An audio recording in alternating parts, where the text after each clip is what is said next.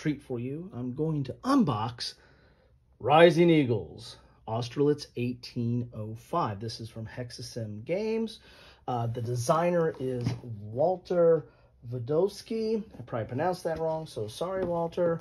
And this is part of the Eagles of France series. I did an earlier unboxing and coverage of Last Eagles, which dealt with Ligne 1815. I always mispronounce things, especially if they're French. And I was really impressed with that system and series, and I've covered several Napoleonic tactical or grand tactical type games, or games that really focus more on the battle than necessarily the whole campaign. And those include, La Bataille, which has multiple rule sets, Library of Napoleonic Battles, the Eagles of France series now, and there's at least one or two others that I've dabbled in, if not more out there, but I'm really talking about series and systems now. And I really liked how, Last Eagles portrayed the battle and wanted to go back a little bit further. This one right here, I believe, might be the second in the series. I think Fallen Eagles, dealing with Waterloo, was first, and this dealing with Austerlitz might have came second. As you can see here, this is not shrink wrapped. I picked this up at Noble Knight, mainly because of my experience with Last Eagles and wanting to explore more Napoleonic systems in this space. And so saved it for, I got this a while back, but I saved this for my Napoleonic week. So let's take a quick look at the back of the box here. Here is an example of the counters, an example of the map. And we see here, it says here, following on from Fallen Eagles, the Battle of Waterloo, Rising Eagles covers another of history's most famous battles, Austerlitz. The game includes 3 short scenarios together with a full battle scenario, offering alternative options to simulate fog of war and battle plans. The order rules in Rising Eagles have an even greater impact on those in Fallen Eagles. The ability to change order has been reduced. Initial planning is an important feature, as befits a Napoleonic battle of such scale. In addition, fog of war has been further developed. Players will share some of the uncertainty experienced by actual commanders as to what precisely they are facing. You can see here, units are regiments. Map is 250 meters per hex, and turn is 1 hour. Complexity is 4 to 5. I don't know if there's 2 different level of rules there. Have to look. And then solitaire suitability is 7. And then there's the designer, Walter Vejdovsky. Again, probably mispronounced that. So there you have it. I just like the look of these counters here. Anyway, so let's get inside the box. Now, this was from Noble Knight. It was unpunched, but, I don't know if it came shrinked or, I guess the previous owner might have inventoried it or did whatever, but this is exactly why I found it, with some loose cards. Now, this system is not a card-driven system per se. It's more card-assisted. As you can see, some of these cards kind of augment what you can do and tells you when you can play it. So it's more of an assist type system. And these are okay cards. Show a little bit of wear on the side there, but I think that's just from rattling in the box, not necessarily from gameplay. So you have 2 sets there. The blue set looks a little bit thicker. You got some dice here in the bag. We have the series rules again, and I don't know how much, I think this predates the Last Eagle, so I don't know how much the series system has changed over time. I might have to go back and look at that. We're looking at 24 pages of rules. It's dual column, it's glossy paper, and full color, where there is images. As you can see, here's an example of some of the counters. I really like those leaders. Some markers. Glossary, sequence of play, activation, offensive fire. Well, that's part of the activation. Formation, activation segment, offensive fire, movement segment, melee, cavalry. I know people hate when I pronounce that. Opportunity to fire, defensive fire, cavalry pursuit, end of turn check, and then end of turn phase. You have stacking. Not a lot of rules there. Lead unit, Zone of control, not a lot there. That's pretty standard. Orders. Now this is where this game becomes interesting, because each of the Napoleonic titles and series and systems that I've been messing with do orders a little bit different. And that's a lot of times that's where you get your complexity, is how they try to simulate the orders and the chain of command and the line of communications, all that kind of stuff. You know, basically command is through the orders.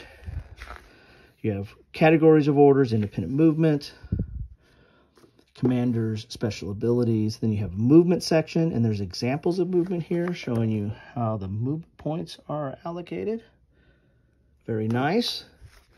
I mean, this looks, and my recollection from Last Eagles, this is a relatively straightforward system. These systems can get very convoluted, very complex. You're dealing with a lot of stuff going on, especially in this time period. So I like how this approaches it.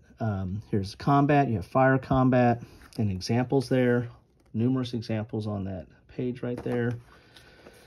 Then you have melee or melee. Again, I'm in a mispronunciation mood. Hey, that's every day. Then you have retreat and advance, initial route, route phase, cavalry special rules. Here's your counter charge, retreat before combat, pursuit, prepared attacks. There's a lot of rules on mounted units here, as you can see, and some examples there. We're still going on. Fatigue, defense option versus cavalry, flanking attacks, attacking together with infantry. So actually, so far, the most rules are dealing with mounted units, and that's not uncommon in this period, but there are quite a few rules there. Actually, that's not uncommon in ancients or medieval as well in some cases, but again, the horses always get special treatment. Here's special rules. Here's those tactical cards that we were looking at. Morale's huge. There's only a little section there, but it's important to the overall effect of the game and effects of combat. Special events, weather, fog of war, and there you have it. So overall, you know, the rules are not, when you compare this to even the Library of Napoleonic Battles, but definitely to La Bataille, these aren't that complex, in my opinion. But, you know, your mileage may vary. Here is the specific book for the Battle of Austerlitz. So this is going to have your scenarios and any kind of special rules. So here's the different scenarios. And not a lot of images in here. In fact, I haven't seen any yet. This is just listing out, you know, the list of the armies and the orders and probably setup and the like. Here's some reinforcements and special rules. I think this might be the campaign game. And then you have some examples of the cards, or talking a little bit about the cards there. And here's an example of play. So I always like that. I always like the example of play. Then designer notes, player notes, and then units explanation right there on the back of that book. Then we have, this is thicker player aid type material. Here's your melee. Here's your fire table. And you're going to have 2 of these, one for each player. Get a good look at that. So that's nice. Then we have a turn track, and this is on that thicker poster board type paper as well. So here's scenarios 1, 2, and 3, and then 4 uses, this tells you which tracks to use here. Of course, that's one-sided because that'll be off to the side of the map. Then we have your terrain effects chart, which is going to tell you the terrain, a picture of the terrain, movement cost, fire, dice roll modifier, and melee dice roll modifier. And then on the back, we have unit identification chart. So this is also nice. It kind of tells you, how to read the units and the counters.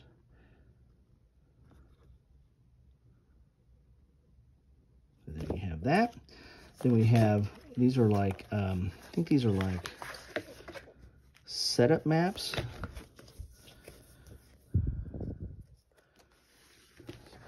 But these are on thick or on poster board type paper. So you have your defense orders. This is like how do you handle your orders, maybe. So some of these maps here. So it looks like there's 3 of those. Then we have your order of battle. So this is scenario 2.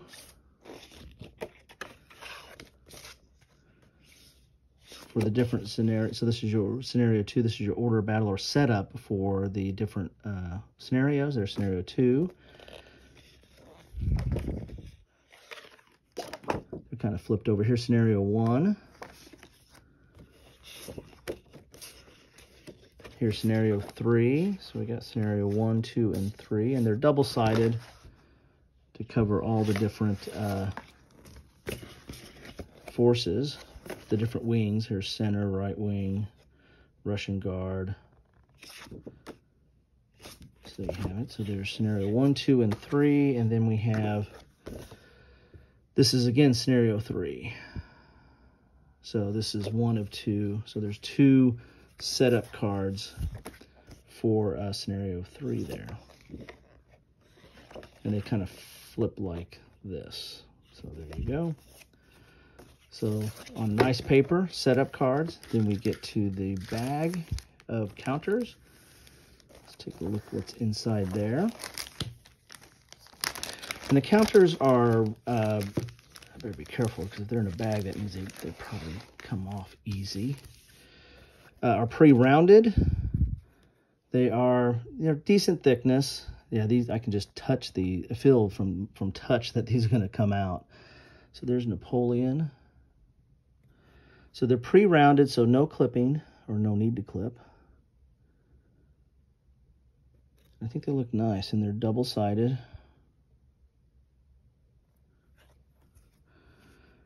Looks like we have like what, 4 counter sheets.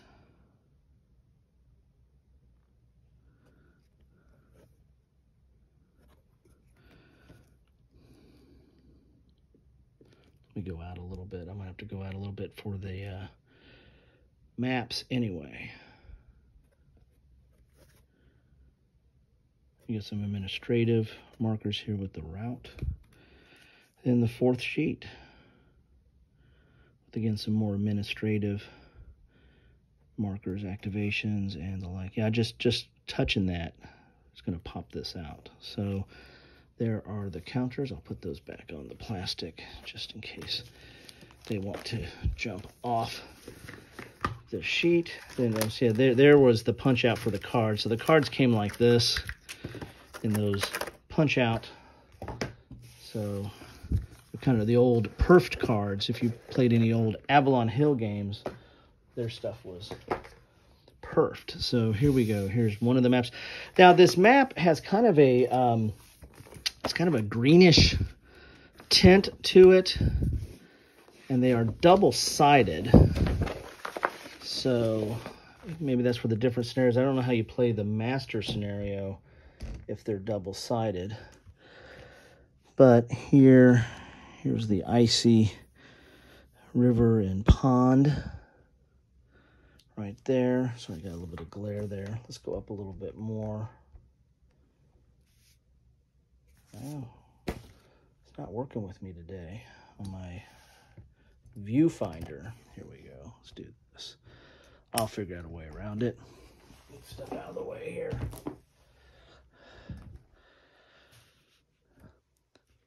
And it's double-sided.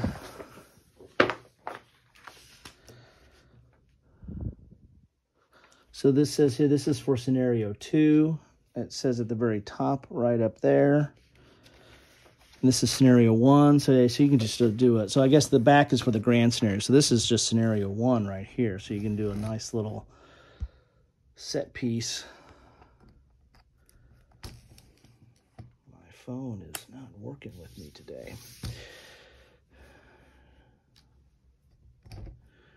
So there we have this. All right, this is working a little bit better now. Let's try this here. So this is scenario 1. Then we have scenario 2 was the top part of this here. And you have a little bit of a green border to tell you what are the confines of this scenario. But as I said, the whole map has a little bit of a green tinge. Interesting choice, graphic choice there. Let's see what this map is here. Here's the second map. There's two maps, and again, they're both double-sided. Oh, this is scenario 3. Scenario 3 looks really interesting. So it's a little bit more than a map here. Try to get that glare off.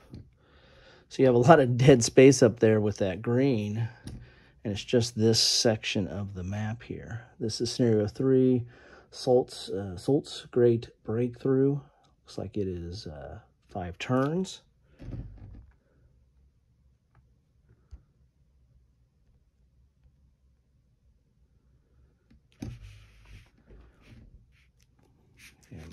And then you have these two large maps will, on this side here, will make up your scenario 1. I guess the grand scenario. So here's where the overlap is right here. So there you have it there. So you get a larger map. A little bit of technical difficulty today, folks. Phone's going on the fritz.